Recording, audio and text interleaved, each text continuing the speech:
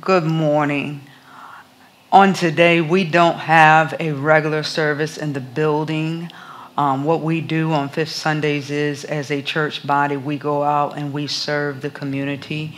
We give back to the community. We give back to people outside of the four walls. And so that's what we teach here at Open Altar. But I wanted to still continue to give you a message from our sermon series, which is called the Mount Sermon Series. And today, I just want to share with you a message from the Mount Sermon Series. And we're going to be reading Matthew chapter 6, verses 17 through 24.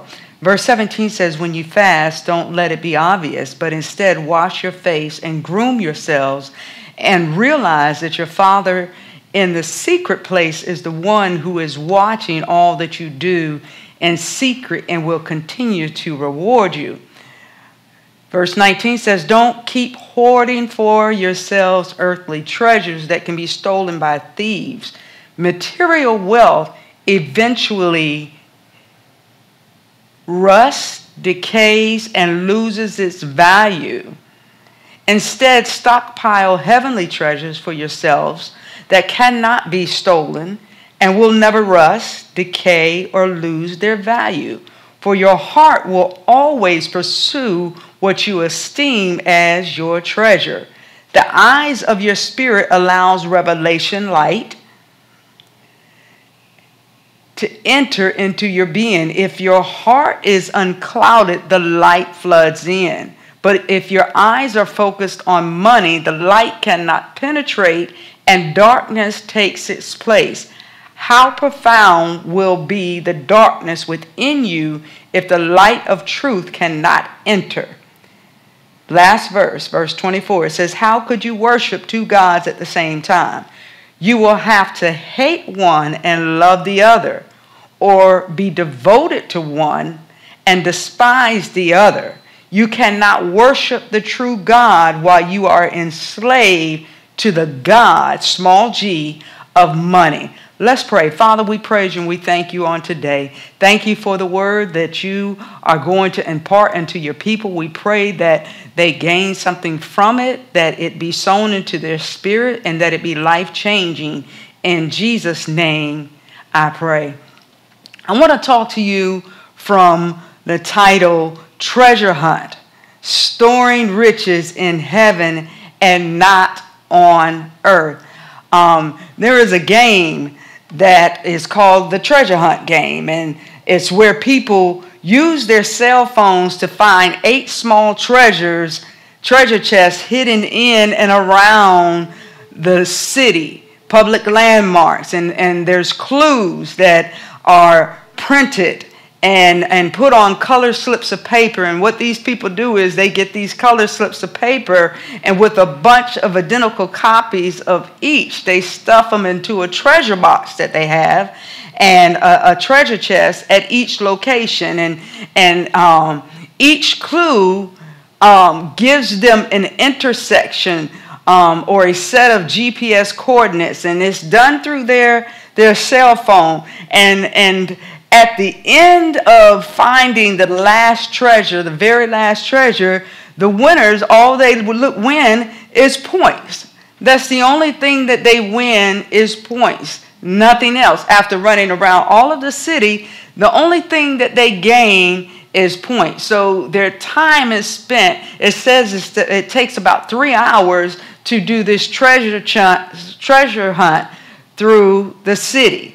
Well, in this passage that I'm talking about on today, Jesus is talking about treasuring what truly matters. What truly matters and the impact of our heart's focus, what our heart is really focused on. And he's calling us to serve God over material wealth. He's asking us to serve him over material wealth. the things that we have, our houses, our cars, whatever your material wealth is, he is, through this message and through this talking to the people on the Sermon on the Mount, he is saying, look, he says, serve me over the material wealth. And he's focusing on choosing heavenly treasures over earthly treasures. He's telling us to treasure the heavenly treasures, rather earthly possessions. And he's drawing our heart's attention, the attention of our hearts. What's the orientation of our heart towards eternal values? So this is what Jesus is trying to teach us through the scriptures that I just read. And the first point that I want to talk to you about and give a contrast about is about earthly versus heavenly treasures.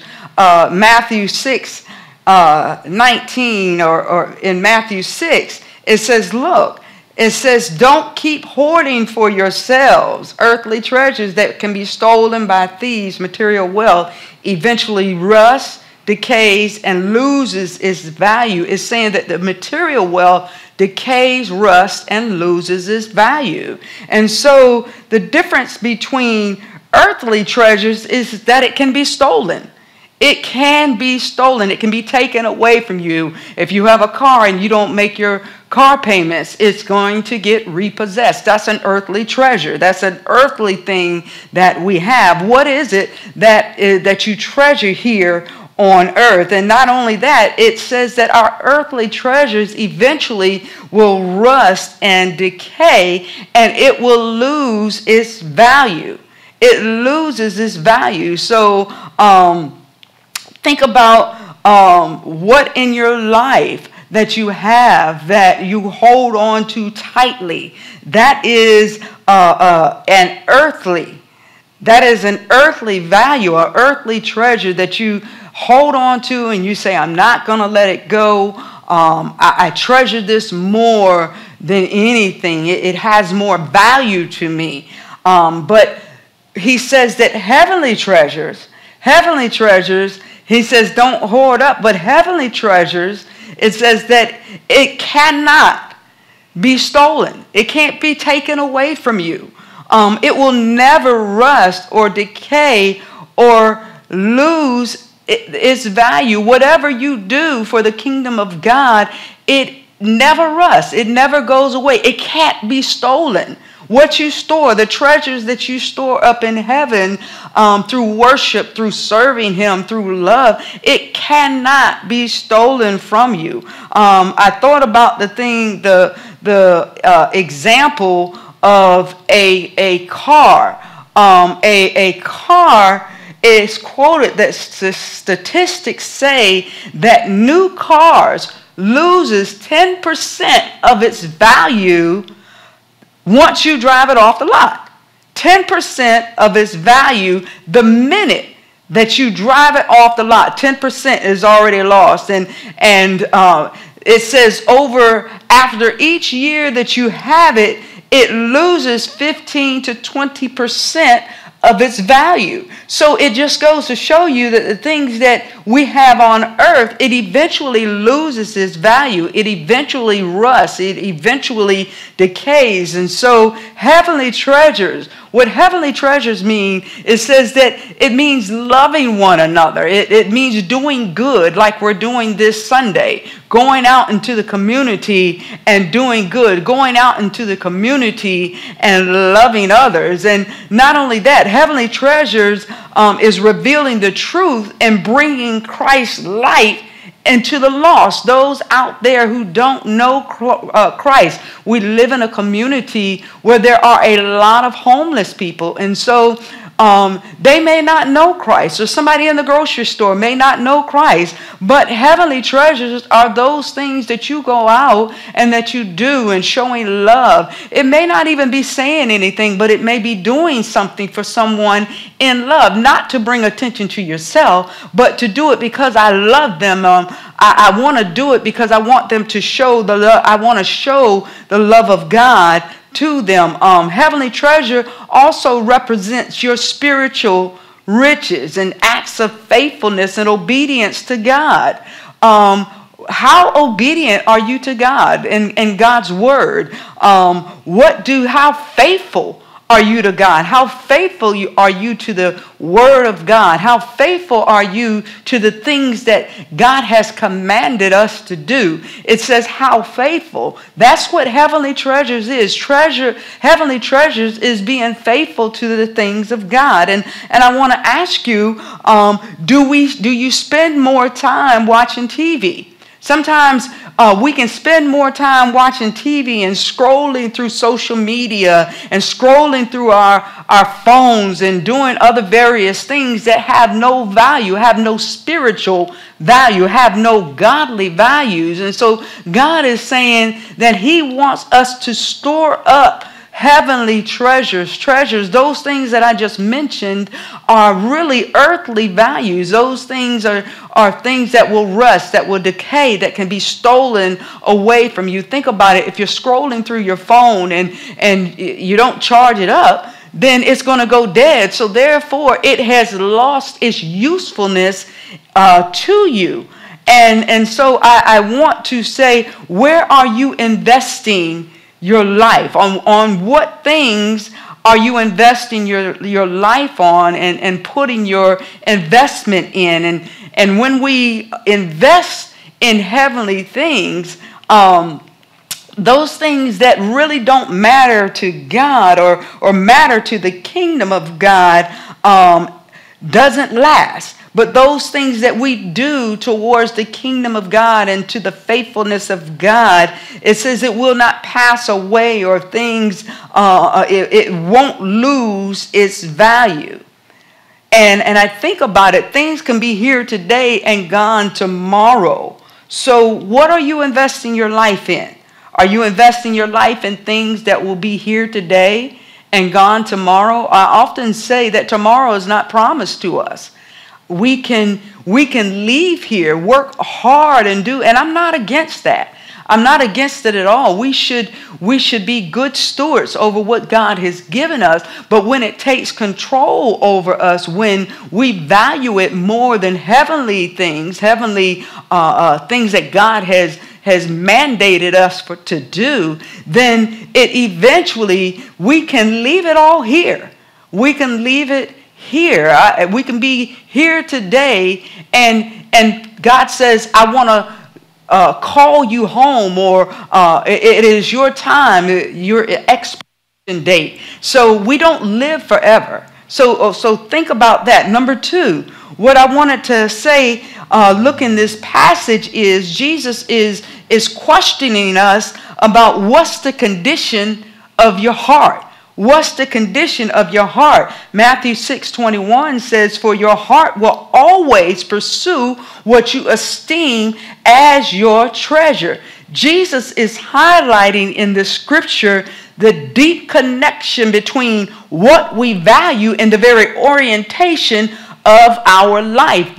When we value things, it becomes a deep connection. So what is the connection between what you value? Jesus is saying, look, there's a connection that is made in what you value and the very orientation of your heart. How is your heart aligned? What is the alignment of your heart? Our heart must be aligned to the things of God and not to the things of this world. What things do you prioritize? Is your heart aligned to earthly treasures, or is your heart aligned to heavenly treasures? Once again, are the things of God. Is your time and your energy and your resources devoted to earthly treasures, or is your time and your energy devoted to laying before God? Is your time and your energy devoted to getting into the Word of God and seeing what God has to say and letting the Word of God speak to your spirit? Is your time and your energy sometimes just sitting before God and listening and just being quiet? Is your time and energy, what are you spending your time and your energy on and your resources on? What we spend our resources, our time, and our energy on reveals the very state of our heart. So if our treasures is in God, our heart will be aligned to his purposes.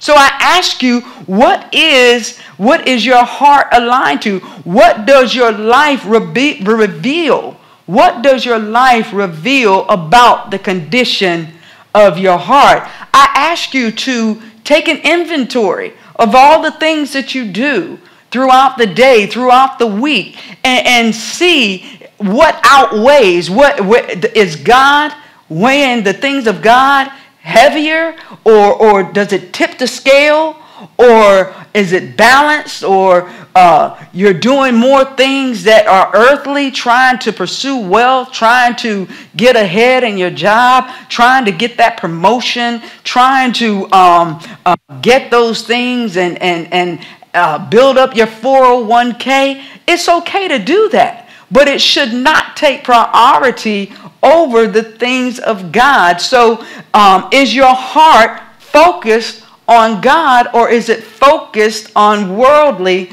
possessions? And then point number three is the eyes as the lamp of your spirit. In verse 6, 22, and 23, it actually says that the eyes of your spirit allow the revelation light to enter into your being. And if your heart is unclouded, the light floods in. If it's unclouded, the light of God will flood into your spirit, man, will flood into you. We are filled with the Holy Spirit. And then verse 22 says, but if your eyes are focused on money, focused on the things of this world, it says that the light cannot penetrate and darkness takes its place. It says, how profound will the darkness within you, if the light of truth cannot enter in? So what he's saying here is that our spiritual vision, when we are focused on earthly things, when we are focused on worldly things, it says, it talks about our spiritual vision and spiritual blindness. Spiritual blindness. Think about that. He says that light, good eyes. I had cataract surgery a couple of months ago, and I can see. I don't need to wear glasses anymore because there was a cloud over my eyes that was preventing me from seeing clearly. And so therefore, the cataract surgery removed the hindrance that was hindering me from seeing clearly. So what are those things in your life that's hindering you from seeing and representing God the way that he says that you should represent him? A healthy or a good eye. Good eyes represent a heart and a life that's focused on God. That's focused on God. He lays it out for us. He says, eyes of your spirit, allow the revelation light to enter into our being, enter into our spirit. And it says, if your heart is unclouded, the light floods in. So in other words, there are some things that may be clouding our vision on a heavenly perspective, on a spiritual perspective. And so our healthy eyes are fixed on God. When our eyes are healthy, we are literally fixed on the things of God, fixed on pleasing God, fixed on God, and God, what would you have me to do? Fixed on staying in his will, fixed on seeking God and his righteousness, seeking him in everything that we do, everything. Every decision that we make, every place that we go. Sometimes you say, well, I don't need to seek God for this. Well, yes, we do. That when we have unclouded eyes, our spiritual eyes, we can begin to see the way that God sees. We begin to think the way that God thinks. But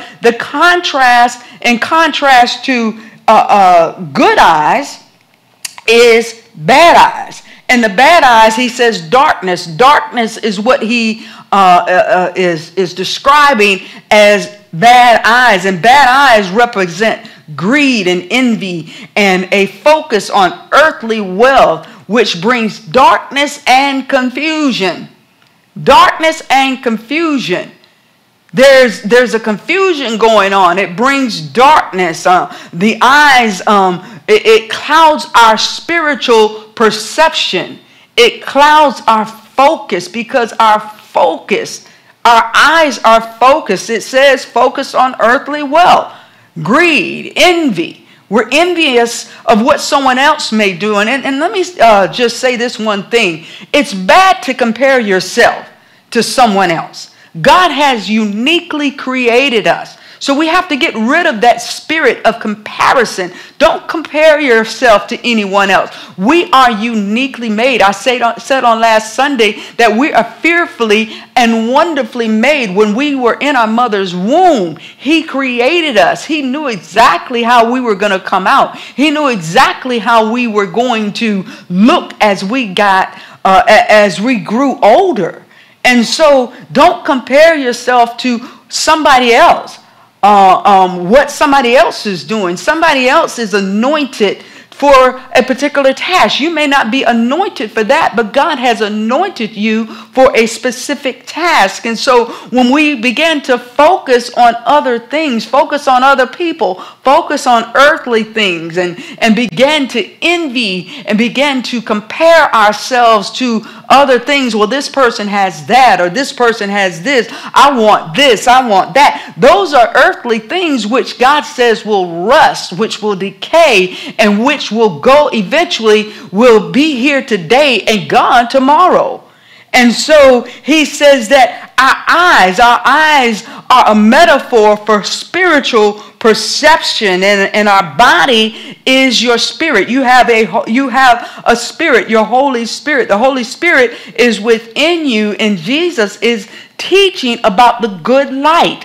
Let the light of God flood into you. But it says that when you begin to focus on earthly treasures, it says that darkness begins to form, and it clouds our vision, and it even clouds us, and it blinds us. I love what Jesus says. It says that darkness cannot, when your eyes are focused on earthly things, he says that the light cannot come in. It cannot penetrate. No matter how much it tries, when the darkness is there, it cannot penetrate. It cannot penetrate. When we're focused on earthly things, our eyes, the light cannot penetrate that darkness because we are so focused on the earthly things.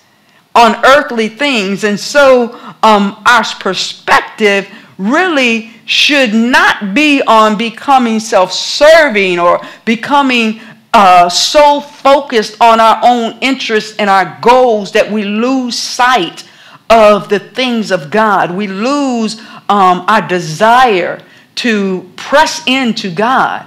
And I encourage you on today to press into God and to the things of God. And then I also ask you, what are you looking at?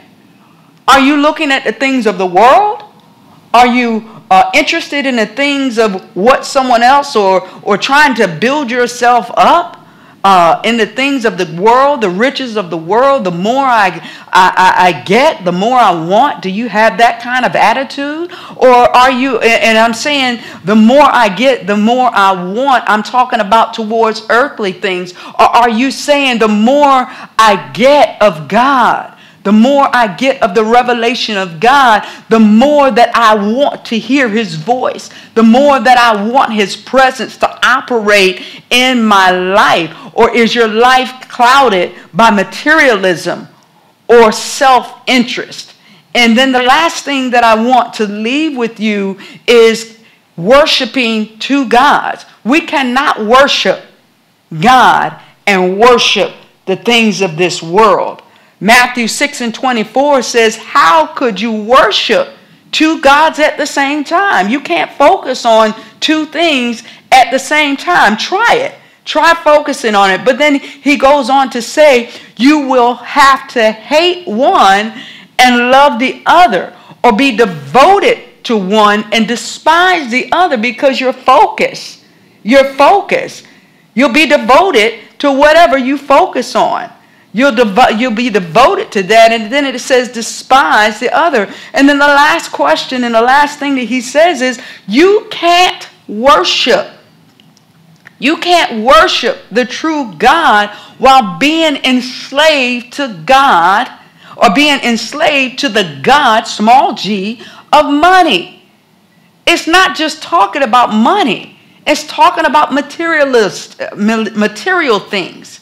It's talking about being materialistic. I got to have this. I got to have the latest iPhone. Y'all know that every time you turn around, there's a new phone that's coming out, and there's new upgrades, and I got to have it. I got to get this. I got to get that. Jesus teaches us that it's impossible to serve both God and money. One's going to take priority over the other, and the other is going to get neglected. So if you spend most of your time chasing after material things, chasing after earthly things, then that means that your time is going to time in serving God, time in worshiping God, time in spending in His Word and in His presence, you're going to neglect that. You're going to neglect it. It's going to become neglected.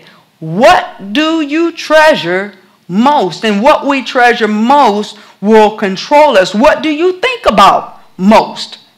What do you talk about the most? What do you spend your money on the most? Those things that the money, the things that we think about, the things that we do can literally dominate us. Can literally dominate us. And our possessions can possess us. It can be so much. The possessions that we have can literally become so important to us. I think about it. You can have money in the bank and continually get money. But the more you get, it's not going to be enough. And it literally can become a focus to where I got to have more. I got to have more. I'm about people paying off their debts. I'm about being, we here at Open Altar Worship Center are about people becoming debt-free. We at Open Altar Ministries are focused and talk about and teach people how to be good stewards over their money, their time, their resources. We at Open Altar Ministry teaches about tithing. Teaches about tithing, giving 10% of your income, and some people even give over 10%. And so what are you loyal to? Are you greedy for the things of the world? Are you searching after the things of the world? And our loyalty must be to God alone. Must be to God alone. Our loyalty. That means that nobody else gets that space. Nobody else gets that place in my heart. God has, I'm loyal to my husband. I'm loyal to being married.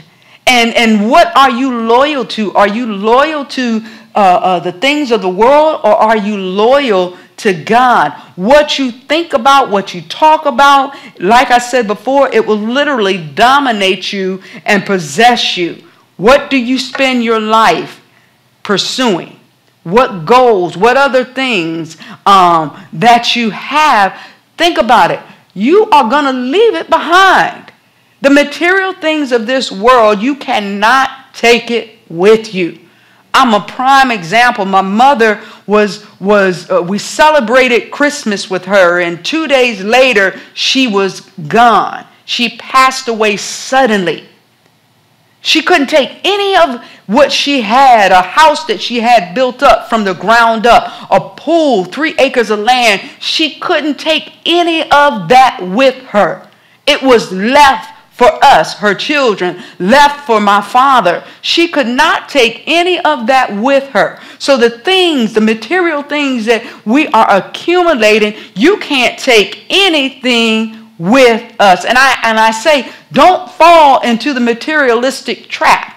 We can fall into a trap of saying, I need this, I need that, or I want this. That's a trap that the enemy sets for us. He tries to get us caught up into material things, and he tries to trip us up and get us focused on the material, on the earthly things rather than heavenly things. Because he knows if we get the word of God in our heart, he knows that if we spend time before God, that we will tune him out. When he comes to speak to us, the word of God, we can say, thus saith the Lord. Satan, I'm telling you right now, the word of God says this. You will not fall for Satan's lies. When you begin to get the word of God into your life, the enemy wants to trip you up. He wants to get you off focus. He wants to get you focused on the things of this world. So who are you really serving in your life? Are you serving God, or are you serving the things of this world? Which one occupies you? Which one? Does earthly things occupy your thoughts, your time, and your efforts? Or is it God that occupies your time, that occupies your heart, that occupies your mind, the things that you think? I'm just asking a question. Think about what occupies. And I encourage you to write a list of the things that you do. Take one day. Just one day, and write down everything that you do in that day. And then at the end of the day, go back and look at what you've done during that day. And I also encourage you, when you're writing your list, write how much time you spend on whatever you do. And see which one or what list, out of your list, what things do you spend more time doing? What, out of your list, what time or how much time do you spend on doing that particular thing? And I would say that most of your time, and I'm not saying most of us have to go, or some people have to go to work, some people have to do certain tasks. But the thing is that more of your time should be spent laying before the presence of God, seeking God, asking you, what are you more loyal to? Where do you spend most of your time? And so as I close, and as I just have given you some things to think about, where's your focus? Where you focus on determines where your loyalty of your heart lies, as I said before. And we must align our heart with his kingdom and kingdom purposes, a kingdom mindset.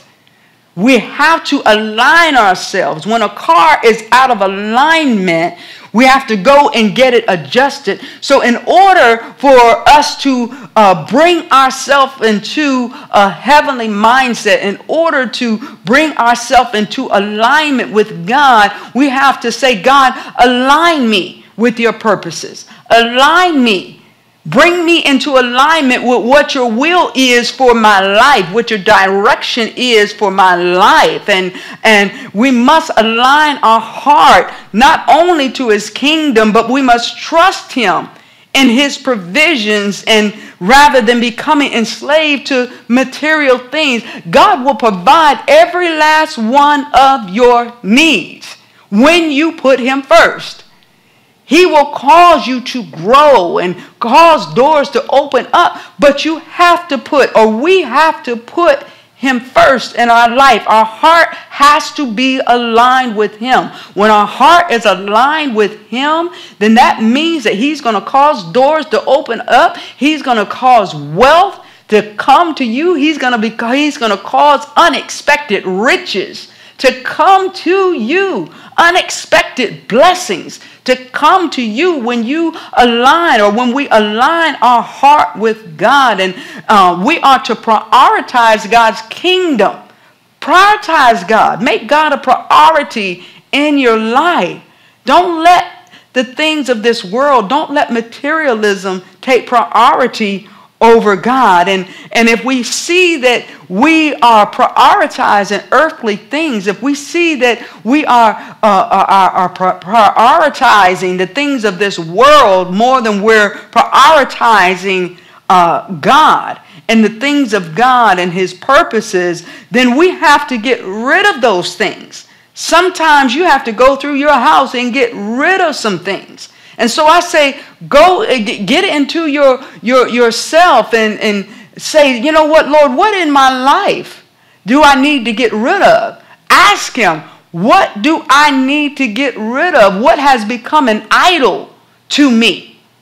An idol is anything that you worship more than God. An idol is anything that you spend more time doing than spending time with God. An idol is anything that you put before God.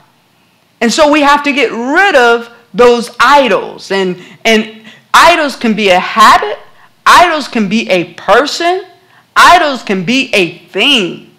It can be so many other things. And so I say we have to take an inventory of our life and say, Lord, what am I focusing on the most? What has more of my time? What's taking more of my time? What am I focused on? Am I focused on building my business? Am I focused on, even in the church setting, am I focusing on having more people, having the building full of people? Yes, we want our churches. We want people to come to church. We want people to experience the presence of God. But are we focused so much on that? Focused on that we lose sight of those that just want to be sown into? And are we losing our focus and building bigger things rather than just handling and doing exactly and ministering and doing those things that God wants for us to do? And so on today, I just wanted to give you the little tidbit regarding what do you value most? Focusing on God. What's your heart's condition? You know, are you building up heavenly treasures? Treasures that won't rust, that won't decay. Are you building up treasures that cannot be taken, heavenly treasures that cannot be taken away from you? Nobody can come and get it. How's your vision? Is your vision spiritually, or is it earthly? Is it materialistically? How is your spiritual vision? You know, do you have good eyesight? You know, are you blinded spiritually? You know, is there darkness because you're so focused on something else? And then, you know, are you trying to worship two gods? We can't do that. And so God says there's only one God to worship, and it's him. We have to focus on him and focus on giving him all of our time, all of our energy, all of our efforts. And he will then impart into us what's needed to carry things out through the day. He will open doors, as I said. He will bless us beyond measures. So I say on today, what are you focusing on? It's a treasure hunt. And what we want to do is we want to store up heavenly riches versus earthly riches. I want to pray with you today. Father, in the name of Jesus, I thank you for this word that you have allowed for me to speak to your people on today. I ask, Father, that you help us to take an inventory of our life and look at those things that may have become idols to us without us even knowing it. Let us look at those things that we spend more time doing. Help us to take an inventory. And then, Father, I pray that you give us the strength to get rid of those things. And then give us a heart and a mindset to be focused on you, to be so focused on your word and knowing what your word says and doing what you tell us to do and doing what you download into our spirit. We have the Holy Spirit. And so, Holy Spirit, we say we open ourselves up to you to lead and to guide us into the direction of what the Father, of where the Father wants for us to go. And so we praise you and we thank you. We thank you, Jesus, because you opened up the way so that we would be able to have access to the things of God, access to our Heavenly Father. And then, Holy Spirit, you're right here with us, here to help us. And so on today, you're here to help us to get ourselves back into alignment with God. You're here with us today to help us to focus on God, to change our focus and not treasure the things of the world, but to treasure the things of our Heavenly Father. You're here to help us to put God first in our life.